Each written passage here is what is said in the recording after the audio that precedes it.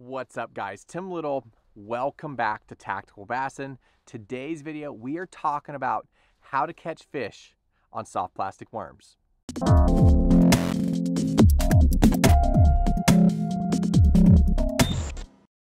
Most of us, when we first got into bass fishing, we started off by fishing soft plastic worms, either Senkos or big ribbon tail Texas rig worms or a drop shot or a Ned rig. For the most part, most of us, because it is so easy, it works so well, finesse fishing, soft plastics was how we got our start in bass fishing. And today, when the bite gets tough, sometimes we have to downsize and go back to that finesse fishing. So today's video, got some underwater clips for you, got some things to think about the next time you're out on the water. In the winter time, it's cold out, I'm in sweats, got the down jacket on, and some things to look for, some things to pay attention to, and that will better determine if you're catching or blanking. There's so many different finesse baits, soft plastic worms, everything. There's so much on the market. We're gonna simplify it. Got a couple things for you to look for, and that will help you catch more fish the next time you're out in tough conditions and you're trying to catch them on finesse. So today's video, like I said, got some underwater clips for you, some really cool clips for you, and some things to think about. Number one, like I said, it's cold out. Pay attention to your weather patterns.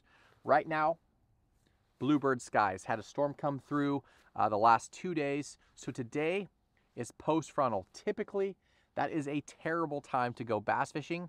But let's be honest, we don't always get to pick and choose the best times or the times we get to go out fishing. So if it's post-frontal, typically those fish are shut down. Typically, that's when you're going to have to go less reaction and more finesse. You're going to have to slow down, fish down on the bottom, fish a drop shot, a Ned rig, a jig, something like that. But depending on the weather, it will really determine on the style of fishing that you do.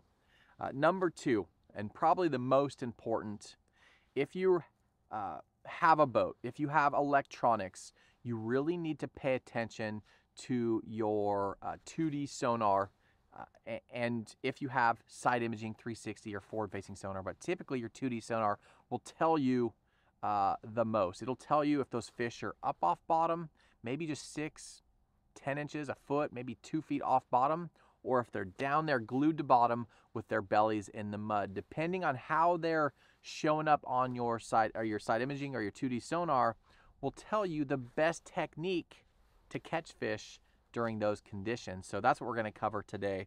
I kind of broke the techniques that I'm going to talk about into 2 categories. Basically, your bottom contact baits, your Ned rig, your shaky head, something like that, and then your suspended baits, your drop shot, taking a bait and suspending it up off bottom and putting it in that fish's face, just letting it sit there and soak and getting those bites. So those are the 2 different categories. Fishing this time of the year, a lot of times you're not going to feel that real hard thunk, right? You're not going to feel that bite. Your hands are going to be cold. Everything is going to be moving slower. So you want to be fishing your baits extremely slow. You don't want to have a ton of action on your drop shot or your Ned rig, whatever you're throwing. If you're throwing a Ned rig, you just want to be dragging it, right? If you're throwing a drop shot, you just want to be dragging it. Just a shake here and there. Every once in a while, give that bait a little bit of movement. Matt here in the next couple of videos is going to do a more in-depth finesse video. Today's video is more what to look for and how to pick the right baits. So let's talk about the Ned rig. A lot of times this time of the year, I'm catching fish down on the bottom. They are glued to bottom. Sometimes they're super hard to even see on the 2D sonar. You just see that little blip down there. And their bellies are just glued to the mud. You catch them, and their bellies are just all like, if you're fishing a lake that has that red clay or that orange, just all orange and red. They're literally on bottom. A lot of times they're looking for rock just off of that, trying to find that rock transition. Those fish are down there, and they're not going to be moving, right? They move very, very slow. Everything down there in that ecosystem is just slowed down with those water temperatures down. You know, the bait fish are moving slower.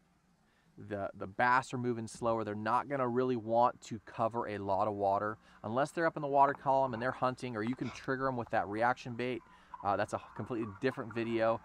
Typically, they're slow moving, their metabolisms are slower, and they're just down there just kind of hanging out, and you want to just bring that bait to them. Again, like I said earlier, a lot of times you're not going to feel that hard bite. You're just going to feel like that wet rag feeling. Something happened, something weighs a little bit different. You're gonna see that little bit of deflection in your rod tip. Something a little bit different is going on. A lot of times they just pick up that bait and it's just a taste. You're there, your hands are cold, you don't really feel what's going on. You feel it's a little bit heavy, and then you feel another tunk, and that's them taking that bait in. Then you reel down and you can set the hook. So a lot of times this time of the year, if those fish are down on bottom, my number one go-to bait is going to be some kind of Ned rig. Okay, it's got an exposed hook exactly for that purpose. That's why I typically go with the Ned rig over a weedless Texas rig or a shaky head, because it does have that exposed hook point. A lot of times those fish are going to eat that bait. They're going to nibble on it. They're going to suck it in. And a lot of times, if you're not up on your game and you're not feeling that heavy weight, they're going to try and spit it before you actually realize you have a fish on it, can set the hook. But having that exposed hook point is key, right? That's the same reason that when I talk about my drop shot, I'm going to talk about having an exposed hook point. It's key because a lot of times with a nice sharp hook, those fish are going to hook themselves trying to spit that bait out before you realize you have a bite. So that's another key tip for you guys. Typically this time of the year I'm fishing an exposed hook because I want that good hook penetration. You're fishing light line. Like I said, everything is moving slower in the water column down there below the surface, and the fish have a ton of time to sit there and really analyze what's going on, really look at your bait, your presentation meticulously, and really decide, do I want to eat that? Do I not want to eat that? Okay, I'm going to try it. I'm going to sniff it. I'm going to try a little nibble. All right, I'm going to suck it in, and I'm going to spit it out. So you want to be on your game to feel that extra heavier weight. A lot of times it's going to feel like just having a wet rag on your rod tip. You know, you're not going to feel that tick. You're not going to feel that thunk. If you do, you're going to feel that little tick. Usually that's when they suck it in, and that's their lips closing on the line, or their crushers back there eating it. But a lot of times you're not going to feel much at all. You're just going to feel a little bit of difference, and that exposed hook will mean putting more fish in the boat or not. This is probably why, you know, it's not really, it is a finesse technique, but it's not part of the two today, but a big, heavy finesse football jig. You know, a 1/2 ounce, a 5/8, a 3/4 jig. Again, you're just down there dragging. That's why it works so well. You're fishing that rock, you're fishing that mud line down there, that transition, but you're just dragging that bait. You might hop it every once in a while and get them to eat, but for the most part, you're down there, you're eye level, you're in that mud, you're in that rock, and you're just bringing that bait along. So that Ned rig, it's down there on bottom, but again, the key thing is having that exposed hook. Now, if you are a pond fisherman and you're a guy that has maybe some sand grass or a little bit of grass still left in your fishery, you can go with a shaky head, you know, rig it weedless to kind of stay out of that grass. And if you can get away with it, go with that exposed hook point, because a lot of times those fish will hook themselves in the roof of the mouth as they're trying to spit your bait, your presentation out. So that is the Ned rig. And some of my favorites, just like every video, I'll link them down below in the video description. That's the little X zone right there. Got the robo worm, little missile baits, Ned bomb, the little 3-inch Ned Senko by Yamamoto. That's a great one too. But down below in the video description, I will link my favorite baits and colors. I keep it really, really simple. Go natural. Again, like I said, these fish are going to have a ton of time. As you're dragging that bait, they're going to have a lot of time to inspect your presentation. So now let's talk about if the fish are up off of bottom. So you're using your 2D sonar, you're using your electronics, and those fish aren't necessarily glued to the bottom. You know, maybe it's pre-front and there's a storm coming in, those fish are up. That's a sign to me that they're wanting to feed. So I like to go away from the bottom presentations, you know, the direct bottom contact baits, the Ned rigs and such. And that is when I'm going to switch gears to go with the drop shot. You know, those of you guys that don't know what a drop shot is, it is literally taking your bait and suspending it up off the bottom. So you tie a Palomar knot, you can have a 2-inch leader, you can have a 2-foot leader, but the gist of it is you get this bait suspended right in those fish's face. It's sitting there, you know, you want a bait that's gonna sit horizontal. It's really important to use light line, light hook. That's that Mosquito light wire hook. You don't want a hook that's too heavy and overpowers your bait and makes it sit kind of wonky in the water. But again, these fish are gonna have a ton of time to inspect your bait. So you wanna go something natural. That's that Yamamoto, that's that D-shad. That's the little 3-inch bait. But more importantly, it's the technique, right? You wanna slow down, you wanna suspend that bait in that fish's face. You don't wanna give it a ton of action, just to be dragging along. Every once in a while, give it a hop, let that bait kind of come down, flutter down, and that's when they're gonna suck it up, right? Again, you're not gonna feel that tick. You're gonna feel just kind of that mushy, that mushy feeling. I've always described it as like having a wet rag on the tip of your rod. Again, you're gonna fish that exposed light wire hook.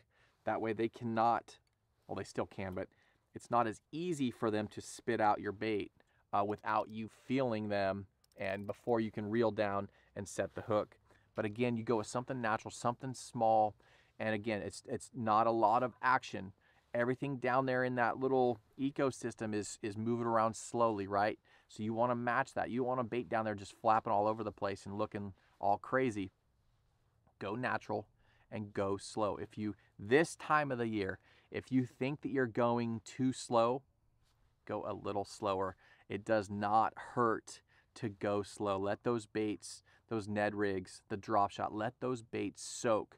Those fish, they're not going to travel a lot of, you know, it's not a giant presentation. They're not going to travel. They're not going to come a long ways to eat your presentation. Maybe 8, 10, 12, 15 feet at most, depending on water clarity. But they're not going to want to move a lot. So you want to bring that presentation slowly and let them come over. Let them dissect what you got and hopefully take a bite and you can set the hook. Guys, as always, hopefully this helps you. If you learned something from this video, give us a thumbs up, hit that like button, subscribe to the channel. If you do have any questions, please leave those down below in the comment section. I will try to get to those as soon as possible. But this time of the year, slow down, downsize, pay attention to your electronics. If they're on bottom, throw that Ned rig. If they're up off bottom, throw that drop shot, and you guys will make the right decisions and catch more fish this time of the year. As always, like I said, thanks for watching, and we'll see you guys on the next video.